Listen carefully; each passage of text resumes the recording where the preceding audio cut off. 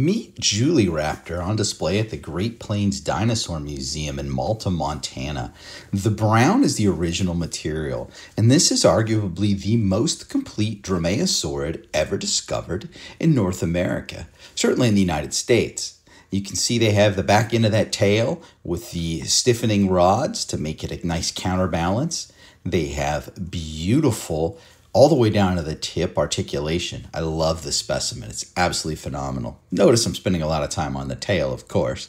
As we work our way back, though, we can see that the skeleton itself is exquisitely preserved. That left side, that hind limb, is very complete. The dorsal column is amazing, and the hands are beautiful too. There's even some cranial elements. I am eager to see this specimen someday enter the literature. It was found in the early 2000s, and as of 2025, I don't believe it has been published on yet.